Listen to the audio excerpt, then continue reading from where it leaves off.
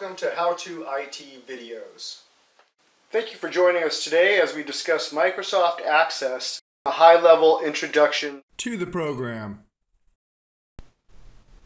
This particular version of Access is the 2010 edition. Microsoft is a database and custom application building tool. Today we're going to take you on the basics on creating a new database and creating a new table in Access. Okay, the first thing we're going to do is we're going to start a new database. Enter a good name that's relevant to what your database is focused on.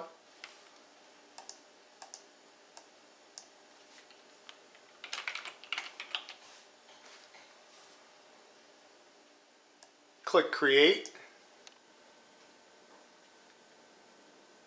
And we have our new database. Okay, so the first thing we're going to do is create a table. Tables are the foundation of your database, and all table names should be very specific. So the first thing we're going to do is we're going to make a table that's related to the database name, which is the focus of this database, contacts. So I'm going to make a new table now. First thing I do is I click on the Create tab. Then from there I click on the Table Design. Here I can go ahead and create a field. First thing I'm going to do is create an ID field.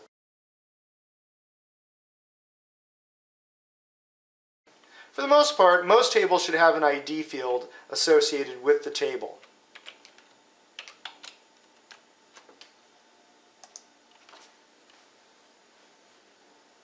We're going to go with AutoNumber. I'm going to create my next name here. Contact name, we're going to go contact first name. We're going to go with the text field.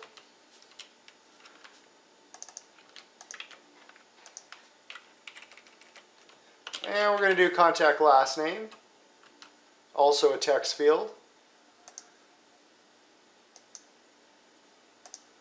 I'm going to save. We're going to go ahead and call this Contacts Table. Access is trying to encourage you to include a primary key. A primary key is an auto ID number that will seed and go from one number to the next, or in any pattern that you program them to, or in any pattern that works for your business. For the most part, most people just have ID numbers auto increment up by one each time a record is created. I'm going to cancel this. What I need to do with my ID number here is I need to make it the primary key. You can right click on the left tab there, and you see the first option is primary key. It has a little icon of a little gold key. Let's go ahead and click on that. And now this is the primary key auto ID number for this table. And basically the database as a whole is keeping track of these types of attributes that we're assigning to fields, especially attributes like primary key. Let's save this again.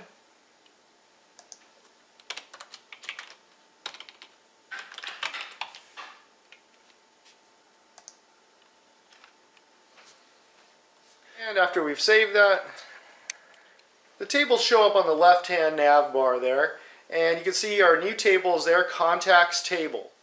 There's a few different ways we can work with this left nav bar over here. At this point we're looking at tables. We could also look at queries, forms, reports, and any other type of object that Access will hold for you. So now we want to use this table. What we need to do here now is we're going to right click on this tab here that says Contacts Table. We're going to drop down into Datasheet View. Click, and now what we see looks like one row of a spreadsheet similar to Excel. Some of the display is slightly off, so we can adjust these manually.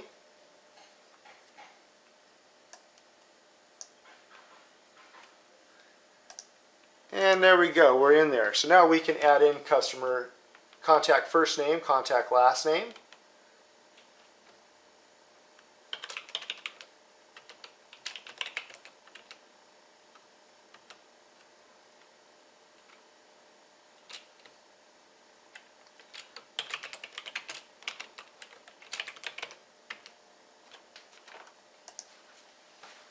Okay, so basically there we've added two new records, Kelly Slater and Jordy Smith.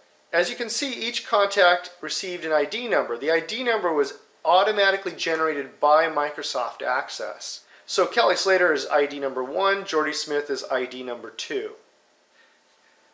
Microsoft Access 2010 does give you an easy option to create new fields on the fly from within the Datasheet View. Usually best, especially in a multi-user environment, to always go into Design View to make your changes and make sure that all users are off. But while you're testing it out and while you're using it locally, you can go ahead and try some of these features.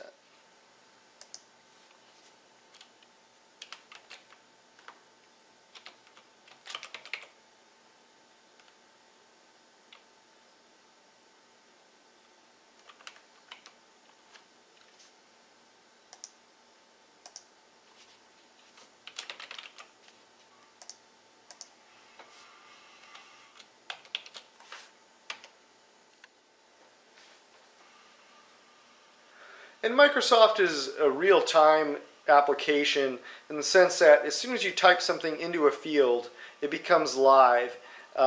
Sometimes, in some cases, you might have to hit the Enter button, the Tab button, or another button to lose focus from the field where you added a new value. But for the most part, it's going to be saved. There's no reason to go ahead and hit the Save button or do a Control-S to go ahead and work with that data. It's always a good idea from your start. I'd like to encourage you to back up your data, save your databases on a network share if you have one of those available. That's the best for multi-user use going forward, and it will also allow you to back up it a little bit better.